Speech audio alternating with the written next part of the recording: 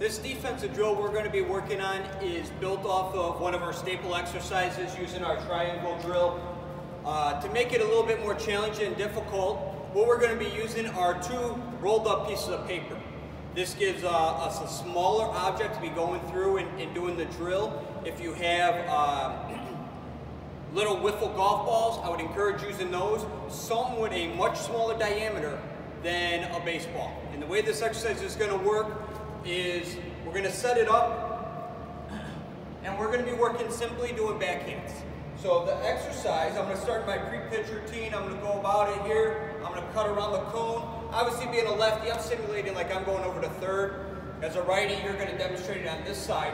But as I come through, we're working, because it's a smaller object, getting as low as we can behind the target. And since there's 2 of them, we got to scrape our hands off the ground here, come up, and then through. Okay? So again, we're really working on staying low through our legs, getting our eyes, hands, nose behind the paper, and coming up and exploding through towards our target. It's going to look like this at real speed. And I'm coming through. Now, to make it a little bit more challenging, you can split the paper. That's going to force you to stay through it even longer. So I'm here, I'm coming around. I'm here, you can see I'm getting through the paper much longer, through my target, okay? I'll do it at full speed, let's try it. Here, here, and right on through, okay?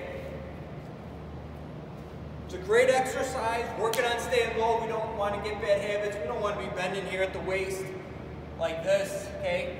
As an infielder, we must stay low, getting behind the ball as much as possible. Great drill to really work on backhands and leading with that palm and scraping your fingers across the turf, the carpet, whatever it may be. The next exercise we're going to be doing is a pop-up drill with our tennis ball. This exercise, all you need is a wall, or obviously if you have someone to throw it to you, and it's built off of some of the drills that we've done in regards to our pick exercises. Except when we do this drill, I'm going to be nice and close to the wall here. I'm down, I'm in an athletic position, chest is over. I'm going to flip the ball underhand to the wall, okay? It's very important that we do it underhand. If I throw a tennis ball off the wall like this, I'm only going to really get 1 bounce. And we really don't want that on this exercise.